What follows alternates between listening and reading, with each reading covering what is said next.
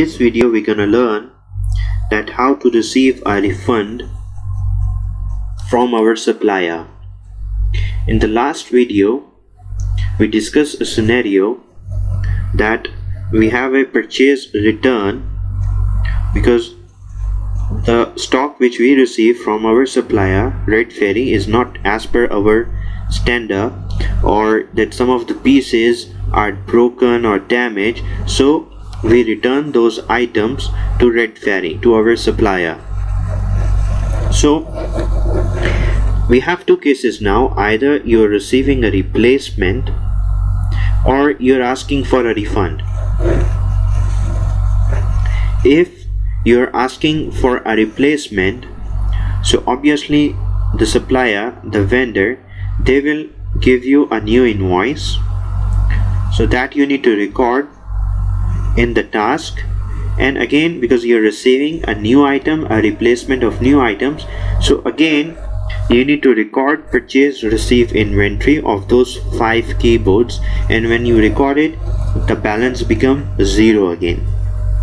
But in case if there is a refund, you're asking for a refund from your supplier, that give us a refund, we don't want to buy anything from you guys, because in every single order the 2 pieces or 3 pieces of each item, sometimes they are broken or damaged, so we don't want to do business from you guys, just give our money back. So that is the case of a refund. So you need to click on the task. Okay, let's see the ledgers first, the balance first. We go in this accounts payable, that is vendor ledgers, and we need to check for the next period till September, and the supplier is Red Ferry. Press OK. So we record this purchase return, that we return 5 pieces of keyboard, and the total return value is amount is -150. So we are receiving a cash of 150. So how we receive the money, the refund?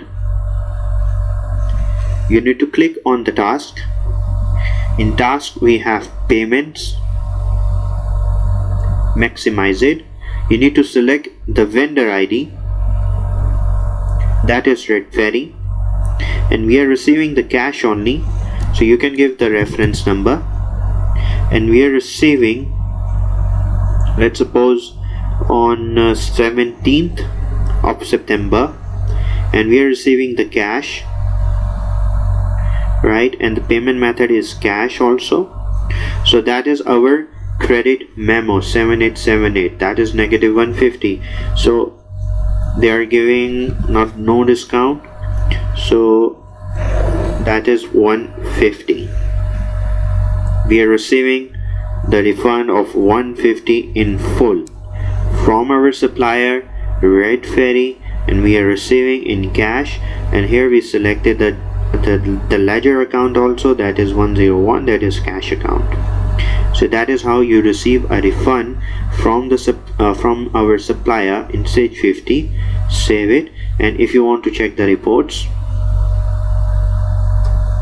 the balance becomes 0 again.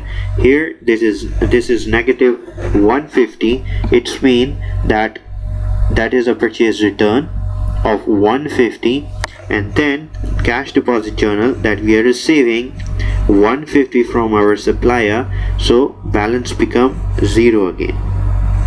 So that is a scenario that how you will receive, that how you will record a refund in Sage 50, and this is how you will check the reports.